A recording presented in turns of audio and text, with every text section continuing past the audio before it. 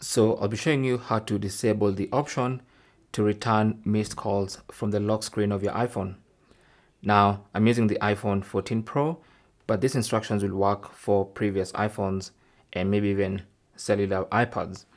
So, when you get a missed call on your lock screen, by default, you might be able to return that call by just tapping on the missed call.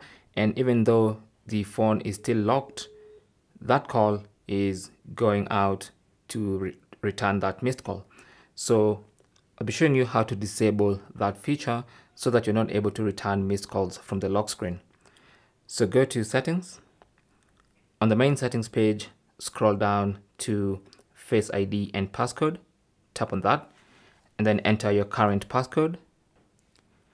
Once you do that, it's going to allow you into the Face ID and passcode settings.